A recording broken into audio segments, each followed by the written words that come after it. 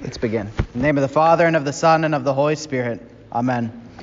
I believe in God, the Father Almighty, maker of heaven and earth, and in Jesus Christ, his only Son, our Lord, who was conceived by the Holy Spirit, born of the Virgin Mary, suffered under Pontius Pilate, was crucified, died, and was buried. He descended into hell. The third day he rose again from the dead. He ascended into heaven, and sits at the right hand of God, the Father Almighty. From thence he will come to judge the living and the dead. I believe in the Holy Spirit, the holy Christian Church, the communion of saints, the forgiveness of sins, the resurrection of the body, and the life everlasting. Amen. And we'll go down to the catechism memory work. Like last week, I'll read the questions, and then we'll all read the answers together for the Christian questions and answers. Do you hope to be saved? Yes, that is my hope. In whom then do you trust? In my dear Lord Jesus Christ. Who is Christ? The Son of God, true God and man. How many gods are there? Only one, but there are three persons, Father, Son, and Holy Spirit. And then we'll do the Bible memory work. But God shows his love for us in that while we were still sinners, Christ died for us. Romans 5:8. Let us pray. Our Father, who art in heaven, hallowed be thy name. Thy kingdom come, thy will be done, on earth as it is in heaven. Give us this day our daily bread, and forgive us our trespasses, as we forgive those who trespass against us. And lead us not into temptation, but deliver us from evil. For thine is the kingdom, and the power, and the glory, forever and ever. Amen. And Luther's morning prayer. I thank you, my heavenly Father, through Jesus Christ, your dear Son, that you have kept me this night from all harm and danger, and I pray that you would keep me this day also from sin and every evil, that all my doings in life may please you. For into your hands I commend myself, my body and soul, and all things. Let your holy angel be with me, that the evil foe may have no power over me. Amen. The Almighty and merciful Lord, the Father, the Son, and the Holy Spirit, bless us and keep us. Amen.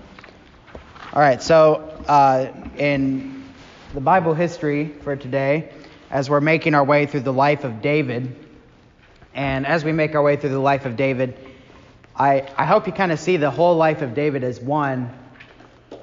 I think with kind of the way, and this is again one of the reasons that we've been doing Bible history, is to try to see the whole narrative of the Bible, but even within that, to see the narrative of kind of things that you might see as disparate events in the Bible. So with David, there's tons of different facts and stories that people know about him, just if they've kind of grown up in church, gone to Sunday school, right? You know about David and Goliath. You may, have heard about David and Jonathan. You may have heard about David and Saul. And you know that David was king. You've probably heard the story of David and Bathsheba. You probably know that David wrote some of the Psalms, right? But all those things are kind of separated when we talk about them, right? David did this, David did that. But how does that all fit together in a timeline? What is the picture of his life, right? So that's kind of what we're trying to do in order, at least. So if you kind of read it all together in order through the book of 1 Samuel especially, and then we'll jump over to the Psalms at one point. Hopefully you can kind of see a bigger picture there. With that said, I'm not really going to talk about David too much today. What I really want to talk about today is friendship. So I'm kind of co-opting the story of David and Jonathan, which we will kind of discuss at the end to some degree. I want to make sure that we get just the basic story of what's going on here. But what I actually want to spend most of our time doing at the beginning is talking about friendship. And the reason I want to do that is because David and Jonathan is the picture of friendship in the Bible. There's not really another place where I think friendship is as fully narrated as it is with the story of David and Jonathan. And you can maybe make an argument that like James and John, or maybe even John and Jesus or something, were really good friends, and that I think those are true. But the way that this story is narrated and given by Samuel shows certain aspects of friendship that you just don't get elsewhere in the Bible. And I think friendship is something that for much of time in history has always kind of been taken for granted, and in much of our lives is normally taken for granted.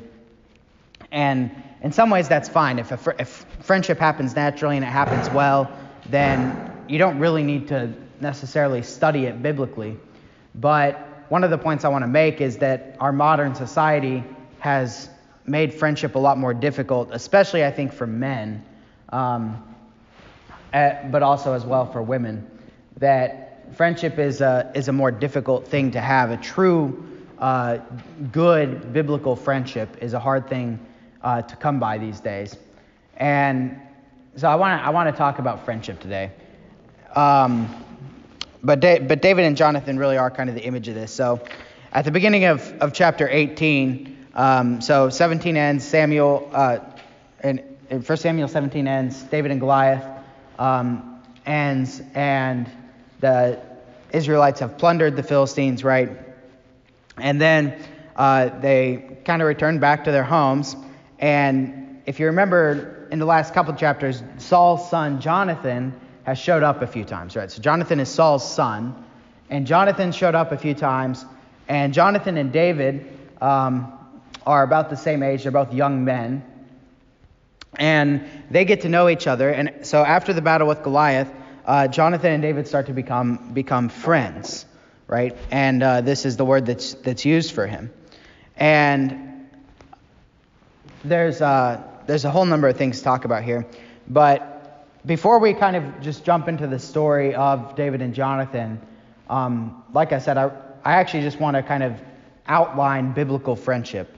I'm kind of going more topical today than straight from the Bible, just because I think this is a topic that doesn't come up that often, and this is the place to talk about it.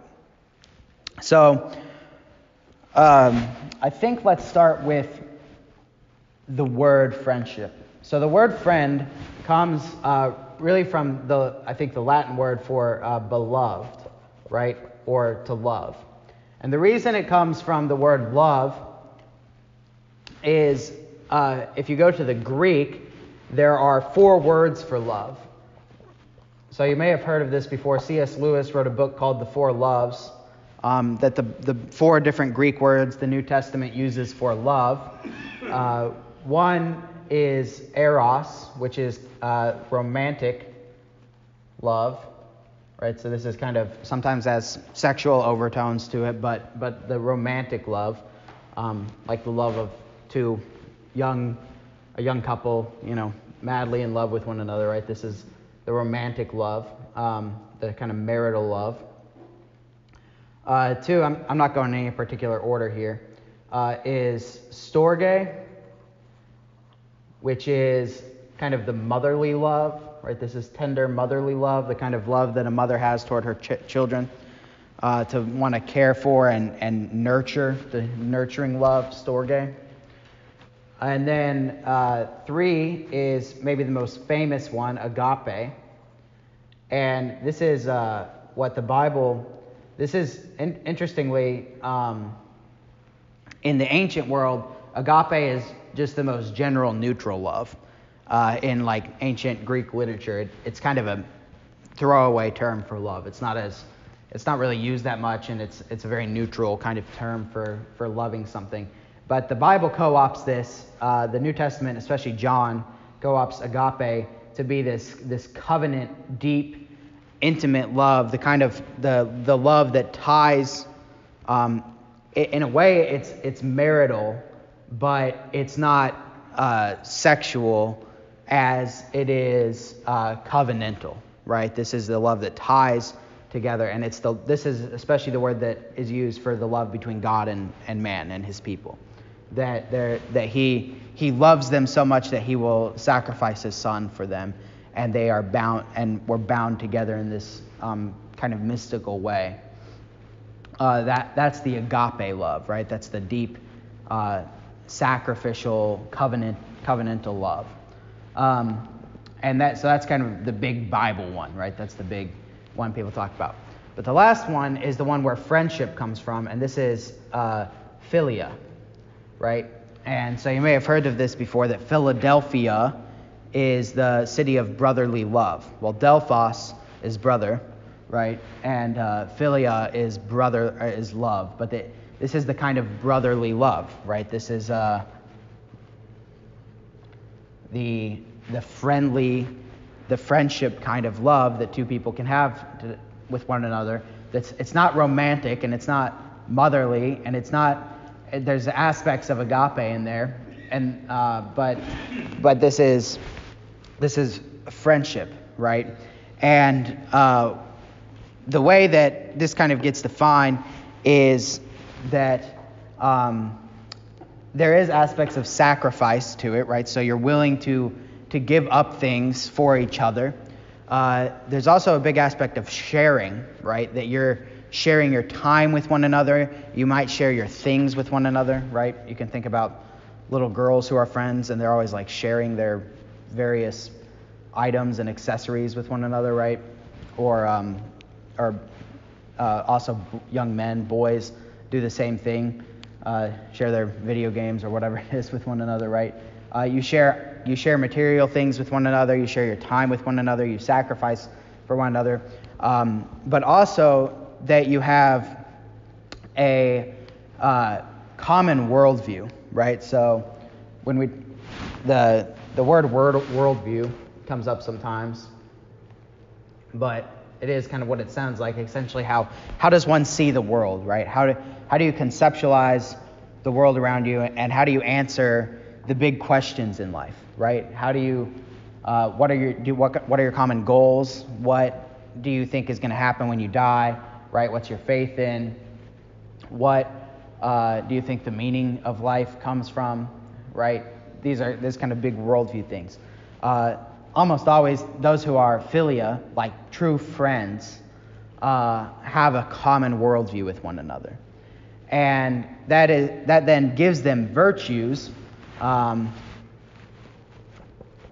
build on, right? That they have common virtues, and the way this works out is that when one friend kind of messes up one of the virtues or falls into the vice of the virtue, the other friend is going to call them out on it, right? That you have a true friend is someone who keeps you in line, right? It's based on virtue, and you can keep each other accountable, right? So there's this aspect of accountability on the basis of common virtues, right? Which, if you think about it, doesn't always happen in these other kinds of love, right? These other kinds of relationships that we might have. It should happen to some degree, like within a marriage, right? But that's not the focus of the romantic kind of love. It's not necessarily to call each other out on things all the time. It's a whole different thing. When the motherly kind of tender caring of someone is not. Certainly there's an aspect of discipline there, but it's not a mutual accountability, right? It's one caring for the other. The covenant love is not. It includes that to some degree, but if you think about God and His people, right? God disciplines us, and He keeps us accountable by calling us according to His law. But it's not like we don't have to keep God accountable, right? It's not that mutual back and forth. This philia, it's mutual, right? It's a back and forth relation. It's a two-way street, right? And so you can kind of start to think about this, and you can think about people probably in your life who you've been friends with, and who you truly are friends with, right? So it's important. One of the problems in our modern society, maybe not as big of a problem necessarily as some of the other ones I'm going to talk about, but one of the problems with friendship in our modern society is that we are willing to call everybody friends, right? That we're kind of loose with this term, when really a lot of what we have are maybe what we'd call in modern English acquaintances, right? There's not this deep common worldview based on virtue where we could really say, I love you, right?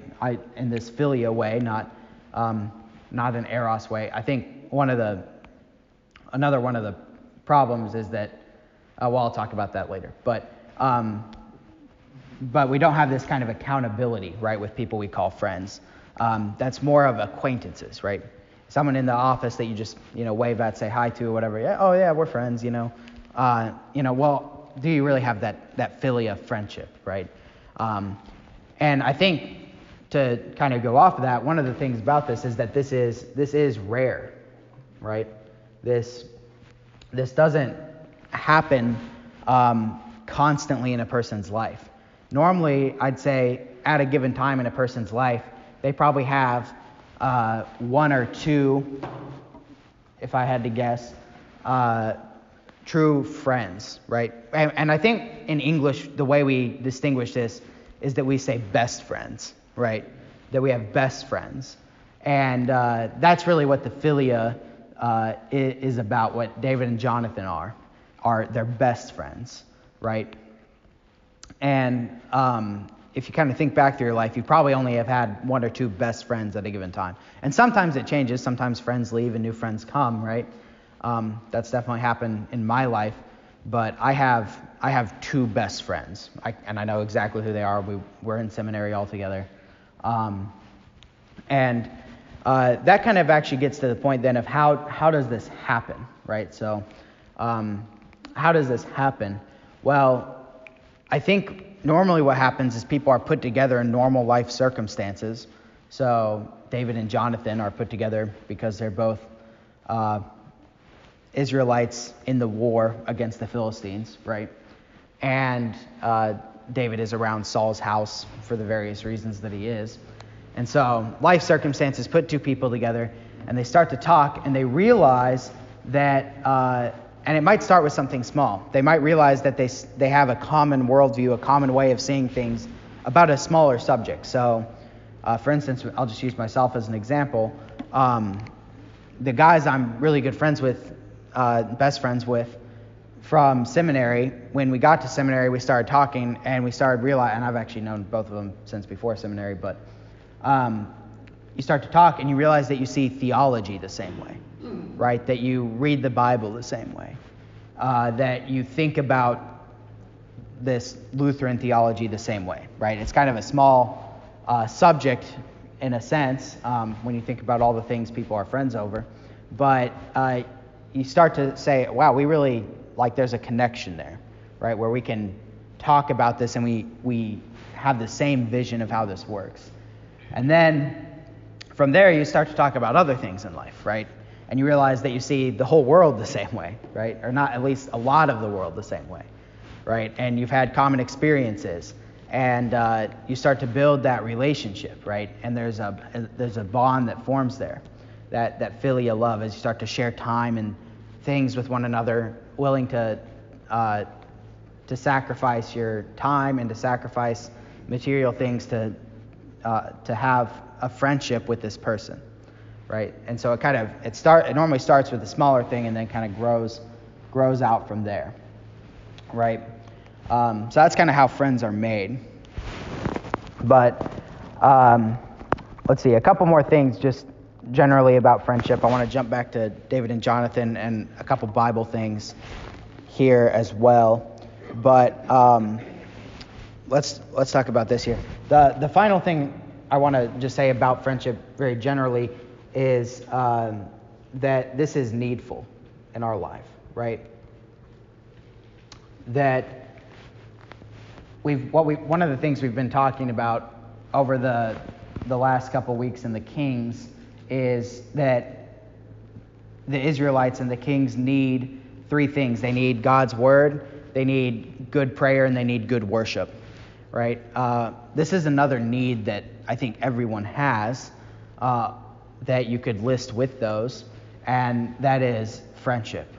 And Luther actually does this in the fourth petition of the Lord's Prayer in his explanation. When he says, give us this day our daily bread, and when he starts one of his famous kind of list of things that are daily bread that we need for this life, good friends is in that list, right? This is a needful thing. And why is it needful? Well, I think that you really can't get by in life without friends, right? Without people who are willing to kind of sacrifice their time, sacrifice their things for you. And to have a bond where you can share certain things with them. Now, certainly, the first thing the Bible cares about, if you go to the fourth commandment, for instance, so you have the love of God, then you start with the love of neighbor. What's the first thing that starts out in the second table of the law is honor your father and your mother, right? And I think throughout the Bible, family is the emphasis of the human relationships that we have. That everything starts with the family, and then it grows out to the church, and then it grows out to the society. That's kind of how the Bible envisions relationships with other people. And family is important, but one of the things that happens in life is that families are sinful, and families fail, and when that happens, you still need friends, right? Because you still need relationships with other people, and you really can't get by in life without some kind of support network of some kind, to kind of use modern language, which I don't really love to do. But this is, I think, needful, that you could, in theory, a person could, in theory, their family could abandon them, right? The father could leave, the mother could die, and the siblings could go off on their own ways, and a Christian could be left alone, right, in theory. But they're still going to need fellow Christians to support them and to care for them and to sacrifice with them. And ultimately, they're going to need friends, right? They're going to need this kind of friendship. Now, I think this kind of friendship can happen within families. And ideally, it does, right, between siblings, mostly.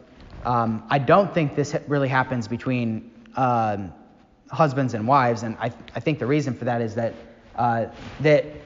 one thing I should say about friendship, I think, is that it really is supposed to be same sex, right? That a friendship is not really the philia, right? The fact that it's brotherly love, right? It's eros is what's meant for friends for a friendship, a love that is between a man and a woman, right? That's what eros is for. And that is only, in one sense, that's rarer because that's generally only once, right? I mean, not including like dating and courting and stuff like that, but marriage, eros, only really is a one-time thing for a man and a woman get together, and then they become a one-flesh union, and it's a done deal, right? But philia is brotherly, so it's between men and men or women and women, right? Between siblings, potentially, or siblings within the church, if you will, or even potentially siblings outside the church. Although that's probably not as common, that you're probably going to share the same faith with a truly best friend, right? Because you're going to kind of have the common worldview. That's just naturally what happens. And oftentimes, if people do become good friends and they don't have the same faith, they might end up with the same faith, right? In the same way that husbands and wives often convert for one another to the faith, to someone else's faith. But anyhow, I think it is a needful thing in this way, that we need people, right? We're meant to be social people. It is not good for man to be alone. And so even if they're left, completely by their family, and their family abandons them, at the end of the day, they still need friends, right? So it's kind of a weird thing that, in one way, biblically speaking, family is the most important. But in another way, in the sinful world, friendship is almost more important than family, right? Because if family fails, then friendship can still be there. And if it's not there, then people are very, very sad and lonely, and oftentimes depressed and even worse. So this is just kind of friendship in general, but I think it's important that we talk about, and what I want to do now is kind of jump to the Bible a little bit, maybe talk a little bit about David and Jonathan. I want to look at John, where Jesus talks about friendship, and then I want to talk about the problems with friendship in our modern day society. So, any questions on any of this so far, or comments? Yes, Steve. I agree with you. I had friends that were also Christians, but then they said, well, you're like a Calvinist too, right? And I go, well, no, I don't follow that, and I never saw him again, won't answer the phone. So, it's like it was a big deal to him. Right. Yeah, if the commonality of the worldview kind of breaks down, then so can the friendship, right? And that made me think of something else too when talking about commonality of the worldview. This is really when we talk about people having things in common, we really want to look for that in philia, right? We want to look for that in kind of friendship and in brotherly love. Oftentimes, one of our problems in modern day society, I'm kind of jumping ahead of myself, is that we like to switch all these things around, right? So, for instance, when it comes to eros and it comes to romantic partners, people in modern society put a big emphasis on having things in common. Well, that's actually really not that necessary for eros. If a Christian man and a Christian woman of marriageable age and of reasonable attractiveness to each other can get together and can be bonded in marriage and have children, even if they don't have a lot in common, they're going to learn to love each other, right? Maybe I'll get kicked off the internet for saying this, but arranged marriages worked, okay? People learn to love each other. And you don't necessarily have to have a bunch of same hobbies in common, right? But one of the reasons this happens in modern day society is because marriage is often postponed, where people develop a lot of these various things in life. Anyway, don't need to go there, but we kind of mix that around. Like commonality and common like hobbies and things, that is much more fruitful for philia, for brotherly love, for friendship, than it is for eros, right? You know what you have in common when you're a husband and wife? You have your kids in common, right? I mean, you'll find a way to get along. But another way that we do this, right? We mix these around. This is the second example I'll give, is that we often mistake agape with eros. We get those confused. So we think of our relationship with God as almost a romantic relationship. And Lutherans are better about this because we're much more Stoic Germans, and we don't like that as much. But like the Baptists, for instance, or the non-denoms, right, with the kind of contemporary worship and all of that, it's, kind of like love songs to Jesus, right? And that it's very emotional based, that my faith is about how I feel about God. How do I feel that God feels about me? It's kind of like a teenage girl, like, oh, does he still like me? I don't know, This is kind of one way that this happens in the modern church, is that people think of, they just think of love. They think God loves you, God is love. And that's filled with a bunch of kind of eros emotions, right? But that's not really the case. That God's love is this covenantal love, this binding love that is, there's a mystical union to it. Anyhow, so we kind of mix those around sometimes, but yeah, having a commonality, having a common worldview, a common faith, I think really does contribute to the fruitfulness of a philia relationship. Okay. All right. So let's jump to the Bible a little bit.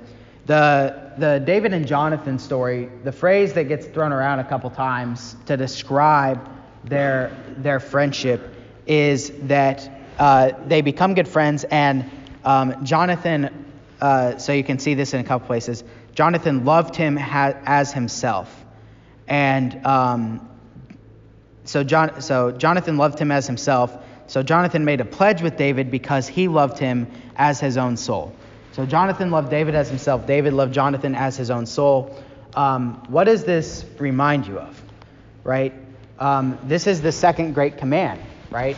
So the first command is love God, right, above all things.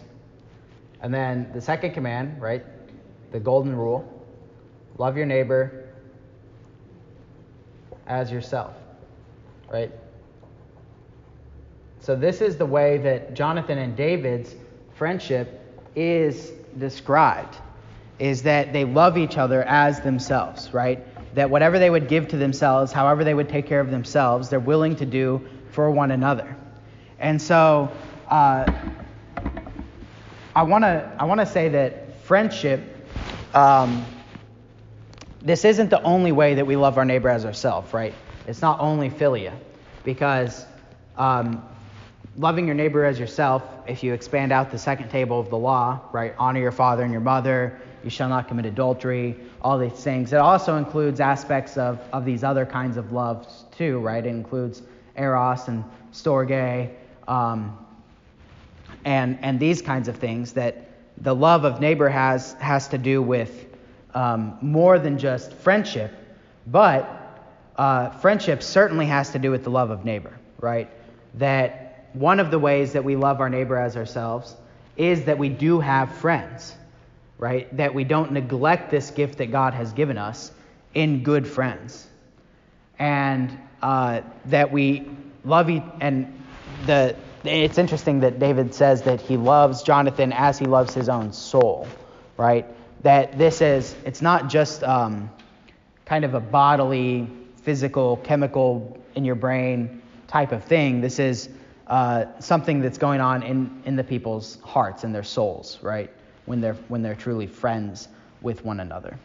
And so I just want to make the point that that loving your neighbor as yourself, the second great command, part of fulfilling that, I think, is this kind of friendship, this kind of philia, brotherly friendship that you can have, or sisterly friendship that you can have with other people, right? And you can draw that out from the commandments as well, right? So the commandments are negative things, so don't do this, right? Don't commit murder, don't bear false testimony against your neighbor.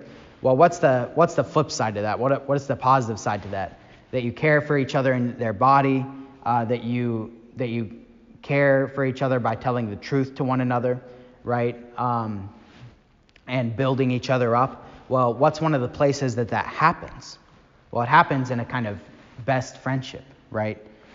Remember this kind of virtues idea and accountability, and sacrificing time and energy with one another, right?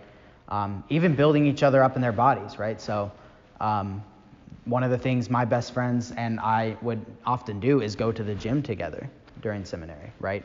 And the reason we do that is to keep each other accountable, to go to the gym, and to strengthen each other in, screaming at each other to work harder, right? This is a kind of friendship that, not to sound like too pious about myself, but that is fulfilling the fifth commandment, right? This is one of the ways in which God has given us to love each other, right? So the love and love your neighbor as yourself, it includes various kinds of love, and I think the word Jesus uses when he says that is from agape. I'd have to double check that, but I'm pretty sure he uses agape, which agape really is the most kind of broad general term as well. It is the most expansive.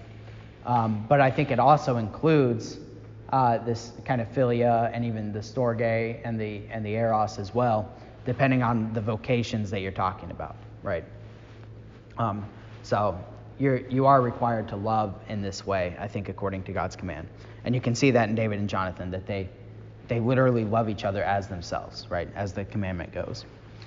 The next biblical place I want to look at here is John 15. So if someone wants to open John 15, and it's verses 12 to 15. So if someone wants to read that.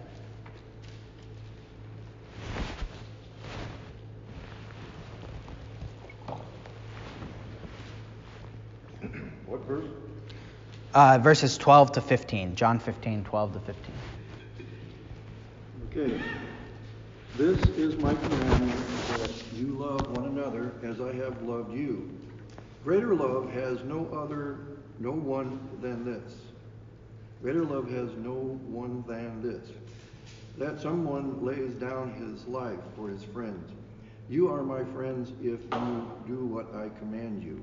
No longer do I call you servants, for the servant does not know what his master is doing, but I have called you friends. For all that I have heard from my Father, I have made known to you. All right, so Jesus uses this word friends multiple times, and the word is philia. And a couple times he uses it there. He says different things. So he says that greater, and this is a famous verse, right? Greater love has no one than this, that a man lay down his life for his friends, right?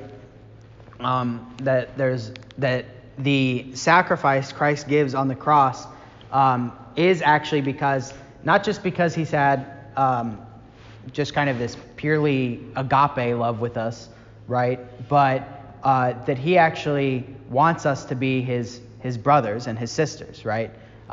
That Hebrews makes this point, that Christ has become our brother, right? He wants to bring us into his family, and by doing so, he wants to have this kind of friendship with us. And of course, it's different because he's God, right? So it's not necessarily the same way it all plays out with human friendships. So it's not necessarily same sex, right?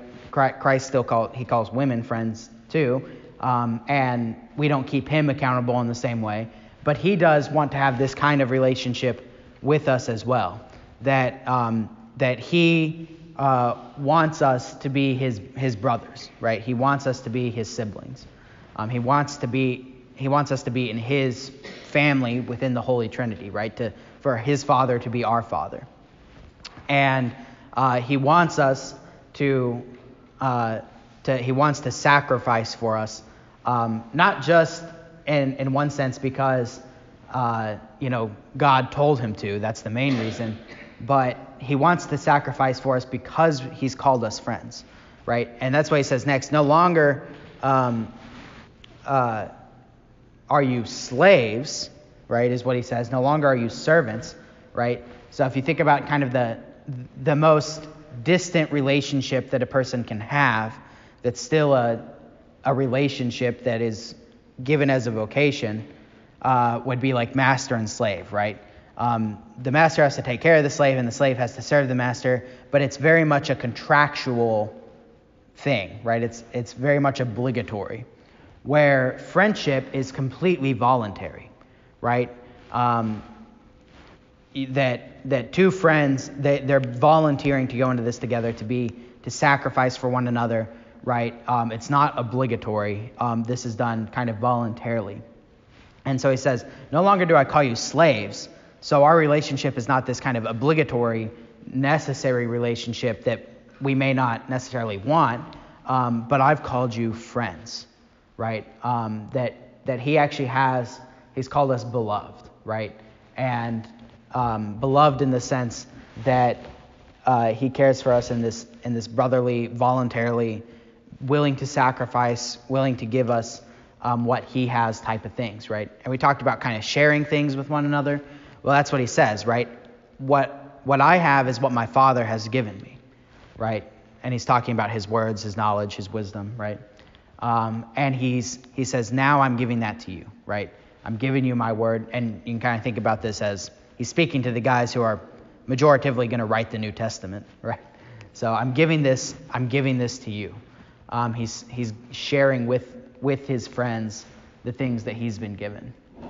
So it's a very interesting passage there that helps us kind of see friendship on maybe a little bit of a broader level too. But that Jesus himself actually wants to do this, right? He wants to take part in this kind of philia, brotherly love, this kind of friendship. All right. We'll kind of continue to touch on David and Jonathan as we go along here. Any questions on the Bible stuff? Then I'll briefly touch on why why friendship is so hard in modern day society. Yeah. So it kind of answers the question, am I my brother's keeper? Right. You know, Yes. And Yeah. the answer is yes. Yeah. Yeah. And if you get to a point where you're praying for your friend, Mm-hmm. I mean, that is part of, asking God to take care of that person. Right. Yeah.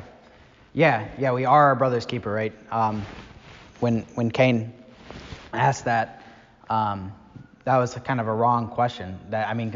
It's not necessarily a wrong question, but the answer is yes, right? You were given to care for your brother. Good point. So I want to talk about the problem of friendship in the modern world. And this comes down to a couple different things. We've already kind of touched on a few things. That one, we tend to mix up the kind of four loves. If you get a chance to read Lewis's book on this, it's pretty good. I know there's Greek scholars that disagree with it because he probably oversimplifies things, and I'm probably oversimplifying things with these words as well. But I think the point is still true, and we don't need to be too specific about the usage of Greek words in the ancient world when we're just trying to kind of make a biblical point here. But the book is good anyway. But it's called The Four Loves by C.S. Lewis. But one, we kind of mix these up is one thing. But the other problems that we have, I think the main one is hypersexuality. That our world is hypersexual. And what I mean by that is a number of things, but that in our world, people generally view love as mostly being eros, right? People generally view any kind of relationship as sexual, or as having at least some kind of sexual undertones or overtones to it. That's always kind of there, and you can see this in. There's 100 examples I can give. One of the things that I'm always complaining about is that if you walk into Target, unless it's the month of February, there's bathing suits on sale, right? And I'm talking about the itsy bitsy bathing suits of the female variety with the big pictures on the wall behind them that are essentially soft porn, right? And this is constantly before our eyes, right? It's impossible to escape. And any TV show nowadays has some kind of sex scene in it, right? Or at least very dramatic kissing scenes and things like this. And then on top of that, you throw in the acceptance of homosexuality and transgender sexuality and these kinds of things, where the lines of what is accepted sexuality, it's not even just men and women, but then it's men and men or women and women, or even some other weird combination. Polyamorous is even big now. You can even, there are people unironically arguing that pedophilia is okay because this is just the sexual orientation of people, right? That they're sexually oriented towards people younger than them, right? Towards children. It's disgusting, right? But this is the problem of a hypersexual society, is that everything is sexual and no relationship is sacred, right? That every relationship has these kind of sexual tones to it. And I'm not necessarily talking about for every person, right? That Christians can avoid this to some degree, and that's good. But in society, in the world, this is the way people think, this is the way people live. That sexuality is constantly in our face, okay? So this makes friendship hard, especially because friendship is supposed to be kind of same sex, right? And it is supposed to be a kind of love, right? A kind of closeness. And this is where we get to David and Jonathan more, is that David and Jonathan, like you can look at this picture I'm looking at, right? They're hugging, and they form bonds together, right? They touch each other, and not in a sexual way, but they make pledges to one another, and they, at the kind of end of this story, David says this famous line where he's sad when they have to depart ways because Jonathan's love to him was greater than a love of a woman, right? And modern readers, what do you think modern readers do with that? Yeah, they say it's gay, right? That's homosexuality. David and Jonathan were gay together, which no biblical interpreter ever thought that until the 21st century, right?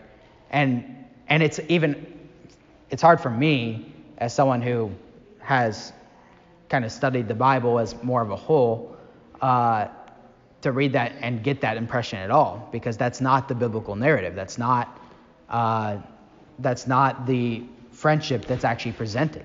But of course, that's what is presented in modern day society, and people will throw this at you and say, well, David and Jonathan were gay. No, they weren't. They were friends, right? They had friends. And so friendship can become hard in this way, that not necessarily that, like, if you meet someone of the same sex or whatever that you end up starting to become friends with, that there's going to be some temptation towards homosexuality. There probably won't be. Homosexuality is not actually that common, but anyway, I can talk about why it's become more common later, but it's not really innate to most people. But it does just give us a hesitancy to be seen that. We don't want to be seen that way, right? We don't want to, like men are uncomfortable, like, hugging each other nowadays because of this, right? And not because they don't like each other, because they're not because they're not good friends or whatever, but just because even something as simple as hugging has become over-sexualized, right? And you can think about, for instance, in the worship service and the divine service, the sharing of the peace, that comes from the ancient tradition of the kiss of peace in the early church. And in the early church, what the kiss of peace was actually lip to lip. It was mouth to mouth kissing, and it was gentle, obviously, but it was men to men and women to women, right? Because it wasn't about eros in the church. It was about philia. It was about that we're all brothers and sisters in Christ, right? And that sounds totally weird to us, and I don't want to do that here. I'm not kissing any of you, okay? We're not doing that. But with the pandemic, we don't even shake hands. Yeah, right, yeah. But that is where it, comes from, and that seems sexual to us now, right? That seems like some kind of weird, like, kind of sexual practice that people had. But it wasn't, right? It was just brotherly love. So anyhow, that's a big problem, is that our society is hypersexualized, and that makes us even hesitant, I think, to seek out friends, because if our relationship is not sexual, then it's like not worth it or something, right? And we don't want to really hang out with guys or whatever, because we don't want to come across that way either if we're not gay, right? So things like that. The other problem, I think, is really hyper-socialization.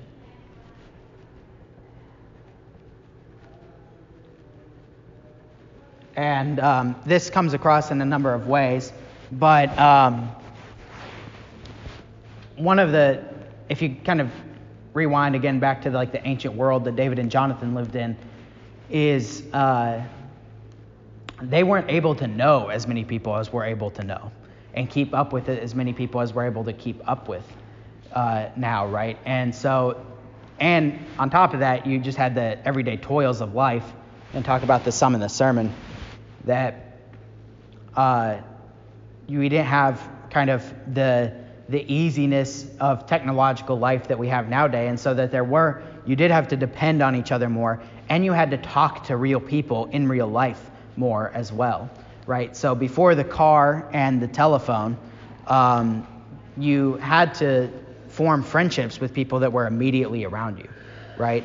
And now we're able to pick our friends. A little bit more, this kind of goes back to the arranged marriages point, but it's even true on the philia level to some degree, that friendships were a little bit easier, I think, when you were forced into friendships with people, right? You had to be friends with your neighbors so that you could help care for each other. And you'd actually become deeper friends that way.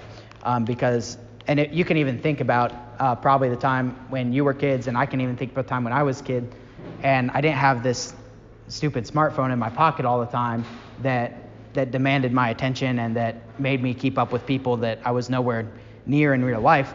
But I actually had to bike around the neighborhood with my friend, and we were better friends for it. And but we're just kind of hyper socialized. So it starts with the car and the automobile and with the telephone. But this really ends with Facebook, right? That we have this thing with the internet now and ironically, we even call them friends, right? Who's your friend on Facebook, right? You have the friends on Facebook. And people apparently have thousands of friends. Well, I only have one or two friends, so I don't know. But people have thousands and thousands of friends, right? Friends.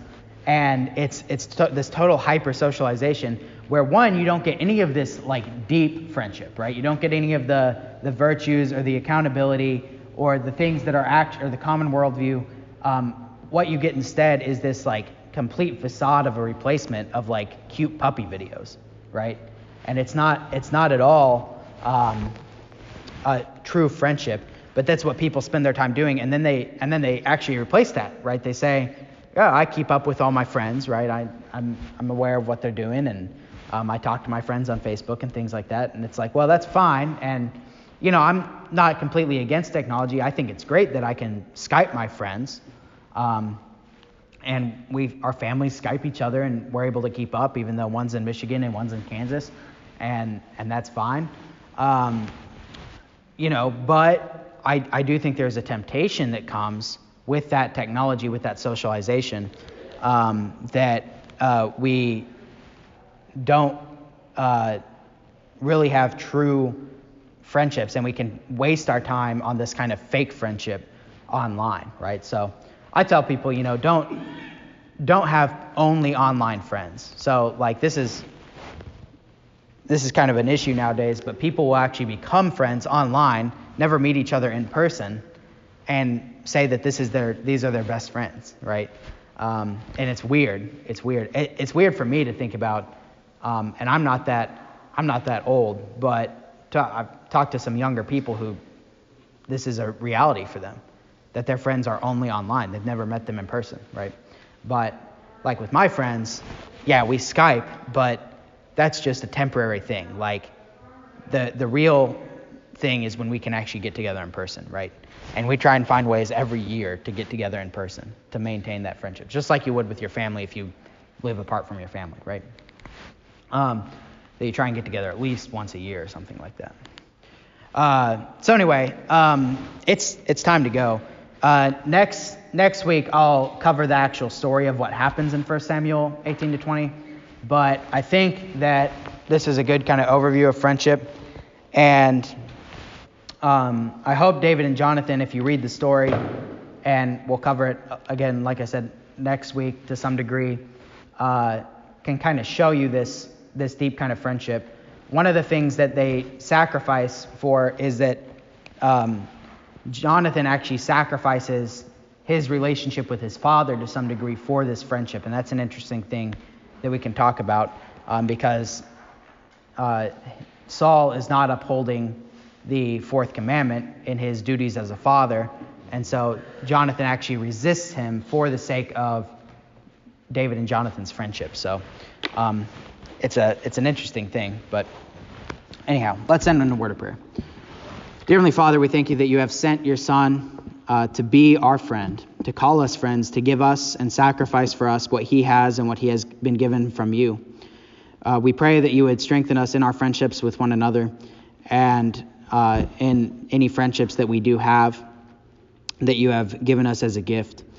We pray that you would help us to come together today to worship you in spirit and in truth, and to receive your gifts of word and sacrament, which you have given to us for our good. We pray this through your Son, Jesus Christ our Lord, who lives and reigns with you in the Holy Spirit, one God, now and forever. Amen.